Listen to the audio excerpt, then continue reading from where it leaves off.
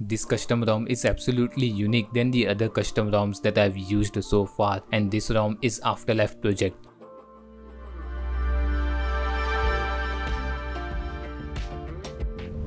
AfterLife Project comes in with a lot of UI changes and the UI looks cool in my opinion. Just take a look at this completely different looking quick settings panel. Plus this looks way better than the Android OEM skins or any other ROMs. The settings menu is also different. The settings menu have this nice animation too, and it looks just like a wow. And it's not just for single one, it's available for all options. About phone section is also different and looks pretty cool. For customization, AfterLife is the place where you can find all customization. We have status bar tweaks where we can tweak status bar related things like the AfterLife logo. Battery styles thus comes with a lot of different styles, and from here we can change quick settings battery style as well, and battery bar is available too, which is not working. And then we have some more options for status bar as you can see. Themes lets you customize system and UI related things, and first of all is AfterLife's theme, which have two options. Default one is the one that you are seeing so far, and then there is semi-grid option which also shows more customization option than the default one.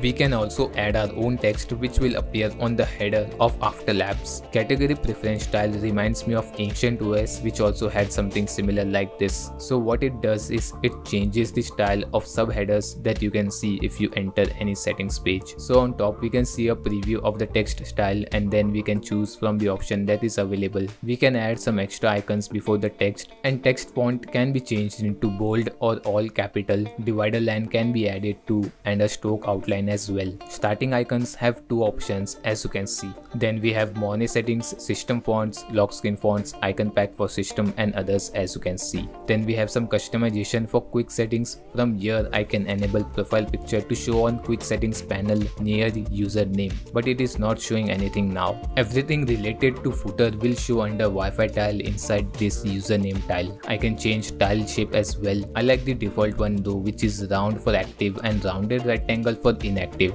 and this gives tile a nice animation when I toggle it on or off. And these are the lock screen related tweaks as you can see over here. System tab have this notification tweak, and it's perfect as it includes all the necessary things. Then under general tab we have miscellaneous, from which we can find toggle to get unlimited photo storage, unlock high FPS in game, and signature spoofing is available too. There are some other things too as you can see. Also Android P style animation makes this ROM even better. Under app settings we have game space and parallel space too. Sound setting have smart pause feature, and on bottom we have per volume control as well. We have some gestures tweaks as well. From here I can change the navigation field size, length, and its height, or I can hide it. And my question is, does pill size matter? Other thing is that you don't have to worry about Widevine or Safety Net either, because it passes the Safety Net without root, and Widevine is L1 as well. Geekbench and CPU throttling test results are pretty good, but the most amazing one is CPU throttling test, and it's been a while since I saw this. Yes, no throttling detected, so I guess it's time to find the answer by playing some games. Chill, chill. He's good. Change you back. Target in sight. Enemy down. Enemy UAV spotted. He's good.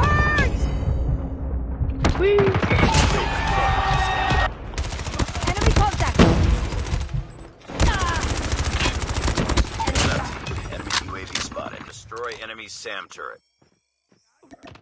Friendly stealth chopper inbound. Kill confirmed. Enemy contact. Sentry gun deployed. Vengeance.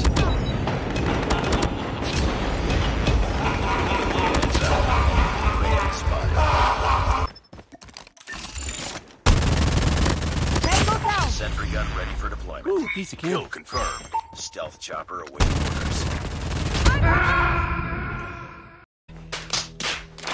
So the gaming is really good. Without screen recording, the game ran almost smoothly, as there were some occasional frame drops, but that won't be a problem as it runs better than other custom ROMs, and this might be the new gaming ROM based on Android 13 with that amazing AfterLife UI. So for bugs, I did find some minor source bug like the profile image does not appear in quick settings even after enabling it. Some features like quick settings dual tone and battery bar does not work at all. Other than these, I didn't face any major bugs. Most of the thing was working fine. So if you're looking for flashing steps, then watch this video that will appear on top right corner. The flashing steps is for switching back from 4.19 dynamic ROMs to 4.4 standard ROMs. So follow that steps to flash if you're coming from 4.19 dynamic partition ROM, and standard ROM users can just simply flash it like they used to do. So this ROM is really amazing and it can be used as a daily driver without any major issues. There are some minor source bugs which should be fixed soon. Other than that, everything is fine.